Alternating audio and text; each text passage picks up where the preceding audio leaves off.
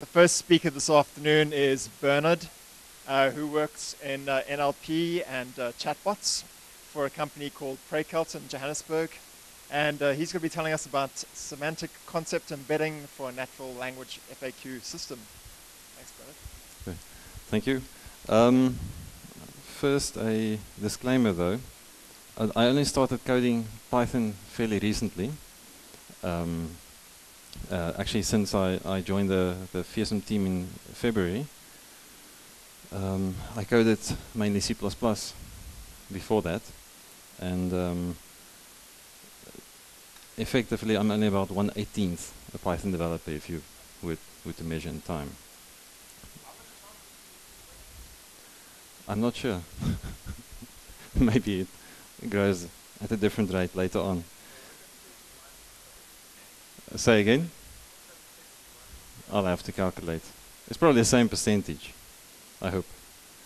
And yes, I do miss my C++ compiler, but that leads into a Python coding tip. I got to know this guy pretty well, initially. What is the solution to this problem? A couple of guys mentioned it earlier today and yesterday. Any volunteers? Yeah, it's of course, if you are a C++ or you were a C++ person, it's of course type hinting and static analysis. So I can recommend doing that, as we heard previously, using Pylint, MyPy and Flake8 really helps a lot as well, just to make sense of your code. And of course then much less chance of horsehead or something more severe. Some background on, I don't know who attended Nick's talk just in a previous session in the room downstairs, but maybe some background on what Fearsome Engine is. And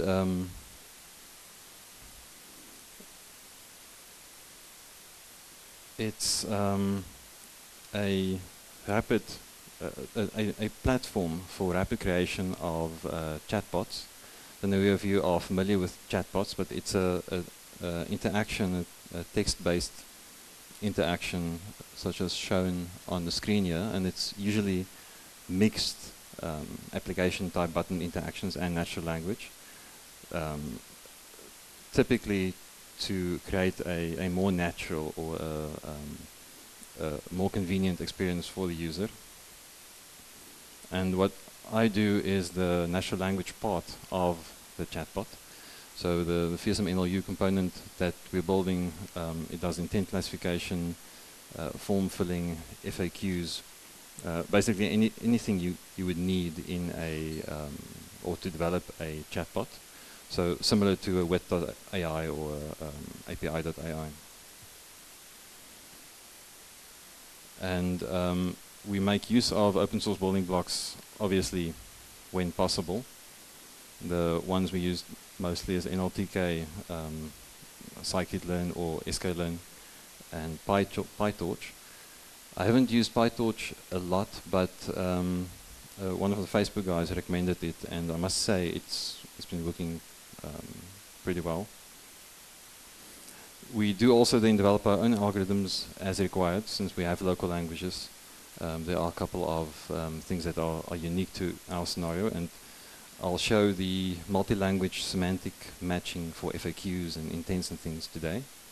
And we also have done some work on local language detection. And we do collaborate with CSR, universities and students. So if there are any students that are interested in this, please approach one of us, and we'd like to chat to you. Today, this is a larger system diagram of the Fearsome NLU. I'm not going to talk about all of the aspects, and I don't expect you to even read all of the information here. Just want to show that there's a layer where the data scientists and machine learning people would operate at the top. And typically, there's a single user environment and a multi-user environment that you would typically make use as a service, or when you want to use the NLU as a service. And here we have a web API that the chatbot would end up using. The scope of this presentation is then, I'll give you an overview of what is semantic concept embedding, how semantic concept embedding is then used for natural language FAQs, which is the end goal for, or what we first used semantic concept embedding for. And I'll show you some results. And I don't know who of you read the abstract for this talk. If you don't know this video, the turbo encabulator, go and Google it. My PhD supervisor at some point sent it to me. I think his medical doctor sent it to him when the professor tried to explain what he was doing to the doctor. It then reminded him of this video, and I'm convinced there's a recipe for a great technical talk in this video, and the abstract is written along in the same style. Also, a couple of people presented on NLP already, so I'll try not to repeat what they did. If anyone would like more information, please just ask me during presentation or afterwards, it's fine. So semantic concept embedding, if I were to give you a sentence such as, where do I go to write a communique, or how do I send a message? How do you measure the distance or the semantic relatedness between these two sentences? Because writing a communique kind of implies that you will send something, so it's fairly similar to sending a message. But if I were to give you two numerical vectors, it's now much easier to say if these vectors are, well, I hope to say if these vectors are close together or not. So the idea is to transform sentences into these vectors and then to create a vector space within which you can represent vectors and words in this form. The way that I'm doing it is just a superimposition of word vectors. There are different ways to do it as well, using recurrent neural networks and more deep learning approaches, but we don't have the data yet. So at the moment we're focusing on the simpler approaches, and as we get more data we can go to the more advanced approaches.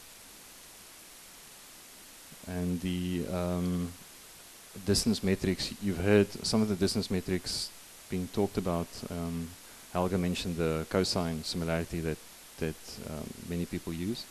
And then we've also made use of what's called the L1 similarity, or the L2, which is the normal Euclidean distance. L1 is kind of the absolute value of the difference between two vectors, component-wise. So word vectors themselves are based on what's called a distributional hypothesis. So it's quite intuitive. A word will be known or can be known by the company it keeps. So a word's meaning can be inferred by the context within which it is often used. And what is then learned is a vector space that minimizes the cosine distance of the vectors of words appearing in the same context. So that cosine similarity is actually built in from the start, so that you can use it at the end again for similarity measurements. The embeddings we make use of typically are Stanford's glove embedding and Facebook's fast text embedding. The fast text one actually started at Google, but then the guy moved to Facebook but continued publishing on it, so I guess it's technically Facebook and Google's word embeddings. On their Wikipedia site, on FastText Wikipedia site, they have something like 9070 pre-trained word vectors in 9070 languages, 97 languages. And I think of our local languages, they have quite a couple. So it helps to cold start a NLP system. These vectors, as we heard previously, have 50 to 300 dimensions. Now that's still a relatively small vector space compared to what's called a one-hot embedding, where each word in your vocabulary is a dimension in the space. And as we saw earlier, you can, in an unsupervised way, learn all sorts of interesting relationships between words. So you can discover that the direction from man to woman is the same as the direction from king to queen. And remember, this is unsupervised, discovered from unlabeled text. So you can do this in English, you can do it in Afrikaans, you can do it in any language for which you have a number of books or Wikipedia or any large source of text. And you can even discover things like walking is to walked as swimming is to swam. So it actually gives you this model of language from an unsupervised training process. The manifold hypothesis, I don't know who's come across the manifold hypothesis. Awesome.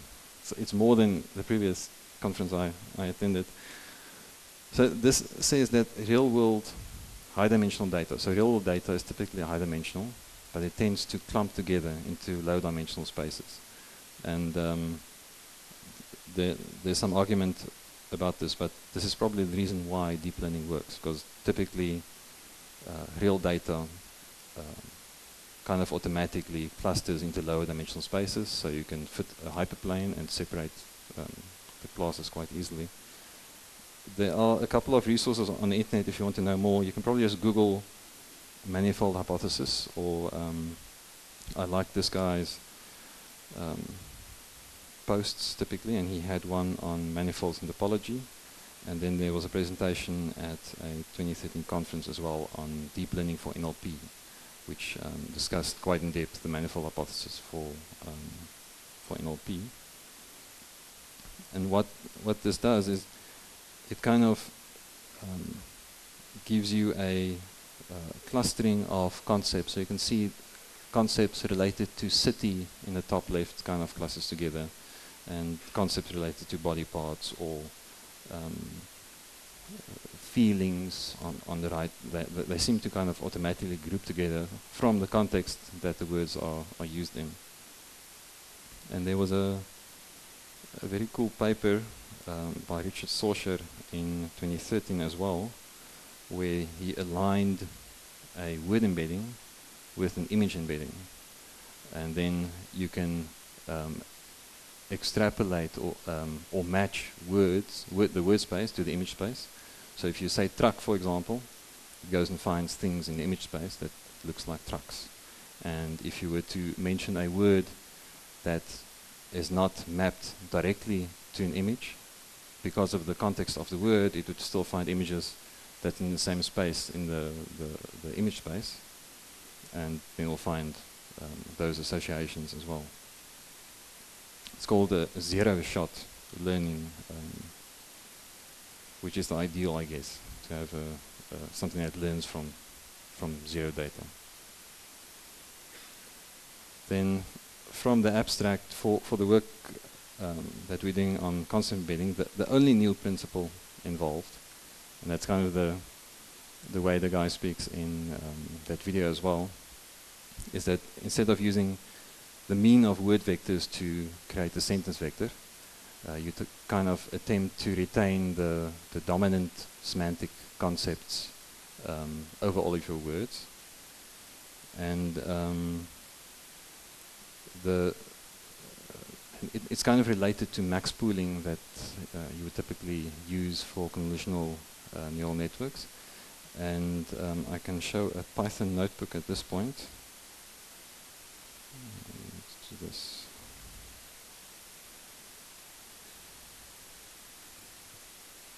Okay, so this is what a word vector looks like. Now I've used the 50-dimensional word vectors just so that we can kind of make sense of this graph and it doesn't just look like, or isn't too compressed. What we're seeing in the red is a reference word, which is typically calculated by doing a principal component analysis or something on the data you have. So in this case, words like is and just and words that are part of the structure of the language but don't really carry meaning of their own kind of introduces this principal component in your embedding, which you can then eventually subtract from the sentence vector. But you can, for example, say the cat is, and then you'll get this blue, which was the sentence vector, having some signal above your reference, which is your language structure. And then we can, for example, I'm going to take away the reference and just type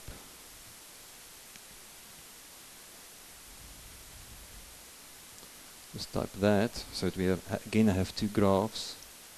And now you can see the red, which is the longer sentence, having some additional semantic information above that first part of the sentence. So it's not keeping an average over all of our words. It's trying to keep the dominant semantic concepts. And we can go further. Cat is. So we again have two sentences, slightly different. And you can see that now in this case the red is now the garden sentence, and again there's some differences between the red and the blue. So the cat is in the house and the cat is in the garden looks different. The numeric values are different, so you can tell the difference quite easily and measure using the cosine product or the L1 norm or L2. Let's go back to presentation.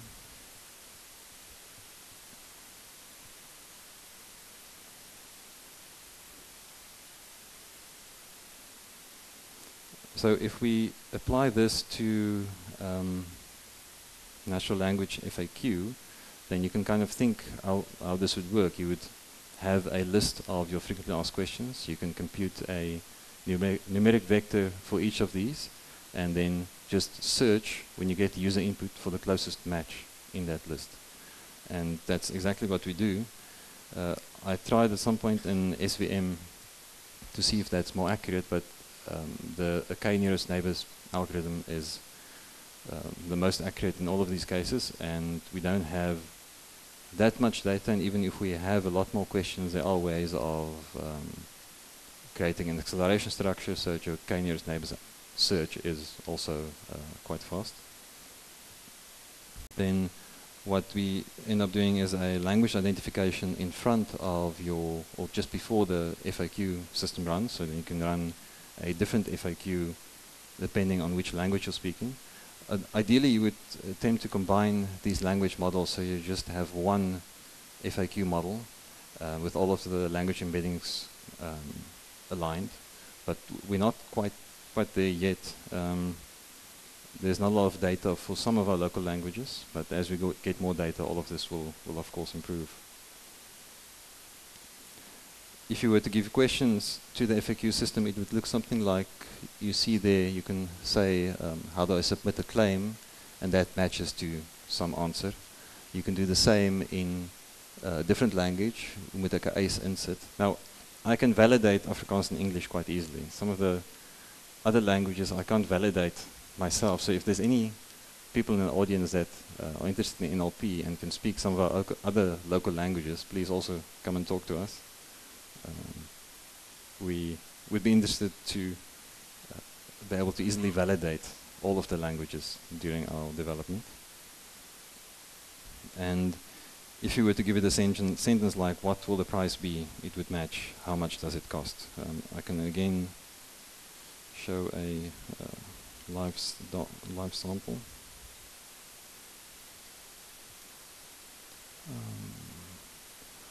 I've pre-entered all of this, so I'm not going to stand here and type in a bunch of questions now, and then we can ask the system a question.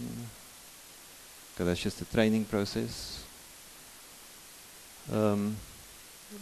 That's just the model name, the PyCon FAQ.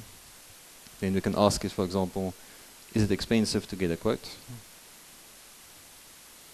And then it matches, the best question match was, is it free to get a quote? And it's about 46% confident that that is the correct reply. Although for nearest neighbor search, the confidence is not quite a statistical confidence, it's more of an indication between 0 and 1 that you can compare the results. And the second best match was where can I go to get a quote, with a 0.21 match. And what we typically do is we present multiple responses to the user, so that if the first response is not the best one, then at least the second or the third is also a potential valid response. I can do the same in, say, another language. So what I'm showing now here is in that first and second layer of that architecture diagram. So it's still the single user environment. It's not yet the web service, but the chatbot has a very similar interface that it uses. I can say, I'll do an Afrikaans sentence just so that you believe me. Let's do that. Sorry for the people that can't speak Afrikaans, but I'm sure there are a couple that, in this case it only returns one match, is 'n kwotasie verniet. So it sees a semantic thing related to price, sees a semantic thing related to, well, in this case it was only about price. And then it matched it with a slightly lower confidence, but it's still the best match for this question set and this question. Okay, let me go back. How much time do I have?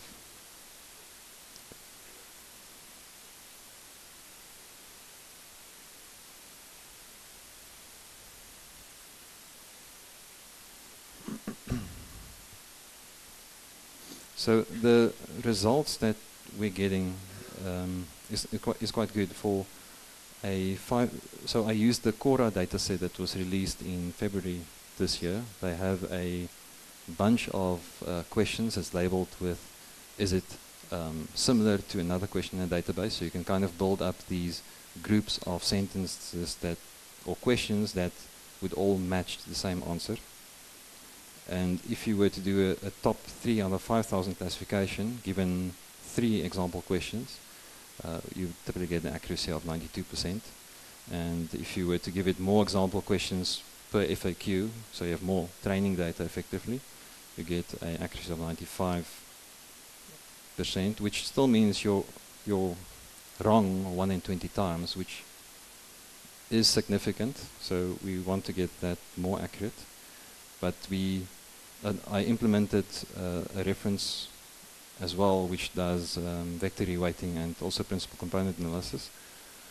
And at least we score 2% better than they do. And then there are other tasks as well. There's a sem-eval task, which is a semantic relatedness, where it's just not just are the sentences the same. It's actually giving a score of how related they are. So that's testing the system against human labeled relatedness scores. And there we score a Pearson correlation score of between 0.66 and 0.72. The 0.72 is when you combine it with neural network regression. So it's a kind of a semi-supervised result. There we do not beat the reference, but I'm sure we can. I'm not sure why we don't beat them yet. That's the end. Please get in touch. As my colleague said earlier, and I'm surprised not more people are saying it. I guess it's implied that we're hiring. And if you want to experience the FSM NLU Playground service, so it's the chatbot-facing API, you're welcome to send an email to us or visit the website for more details. And any questions? Thank you.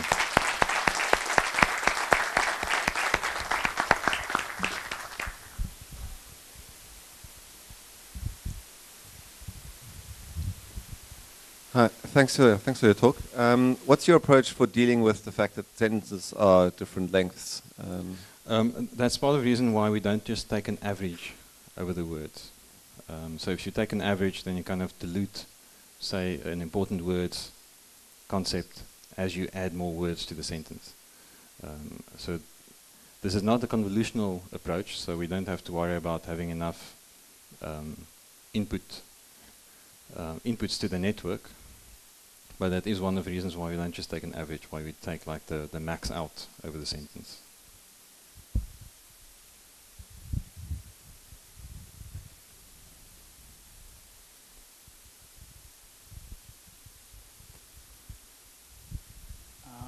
Hi.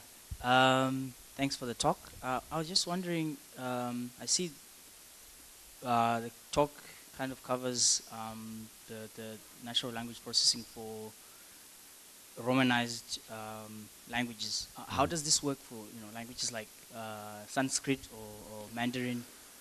Or do you have to first like Romanize the language and then? I know it's a lot different. So many of these approaches probably won't work. And that's why people are starting to rely on deep learning data, when you have the data. There's a kind of two sides to whether you must follow a linguistic or linguist's approach to this, or whether you must just throw more data and deeper networks at the problem. But it is something you should definitely seriously take note of. Thanks. Yeah.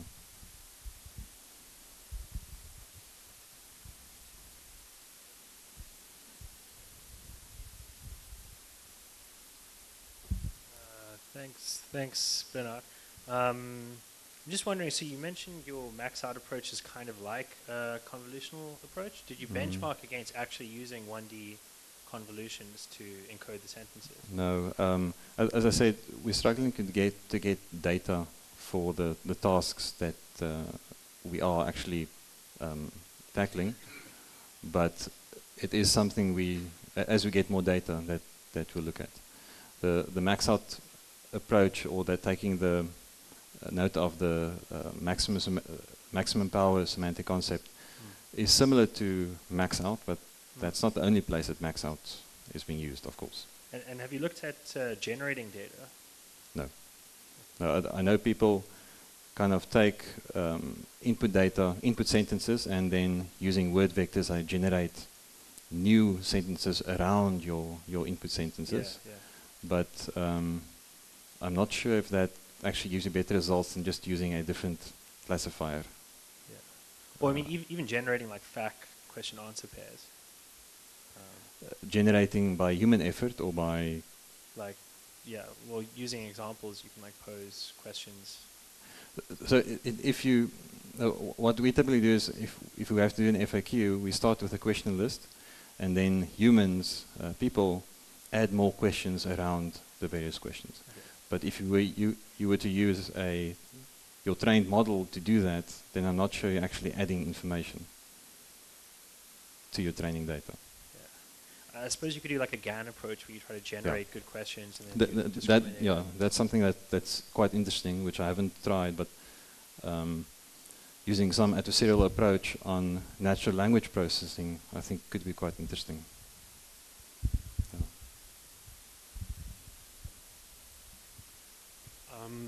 In your example, if you had the FAQ question, is it expensive? And the answer was just yes or no. So say it was yes, and you match because of the way your embeddings works, that matches quite well with is it free? So it would give you then exactly the wrong answer, even though it's a close match. Because do you have problems like that where because the concepts are related, it's close, but because they're opposites, it gives you a very wrong answer. So in the FAQ, and that's why I kind of started with it, we can kind of abuse the fact that cheap and expensive matches. Because if you ask a question about cheap, it matches to questions about expensive, and that's probably fine. But in more complex tasks, you probably need to take account of whether you are on the expensive side or the cheap side of that concept, for example. So it is a concern, but not for FAQs so much. Even if your FAQ was, is it expensive? Yes. And then it matches against. Yes. So you must be aware of it when you design the questions. Yes. Of course, yeah. Can I just ask another question? Because you're using k-nearest neighbors, how do you decide when you simply don't, the match is not good enough? That's a very good question, and it was one of the problems we solved last. K-nearest neighbors is kind of like a Voronoi classifier, effectively. So if you look at the distances to your different potential matches, if those distances are all kind of equal, you know if you're far away from everything, and it's probably not a good match. But if there's one that's significantly shorter, then it's a good match. So that's basically the approach that we use. But yeah, that was one of the more difficult problems. Any further questions? Okay, great. Let's just thank Bernard again. Thank you.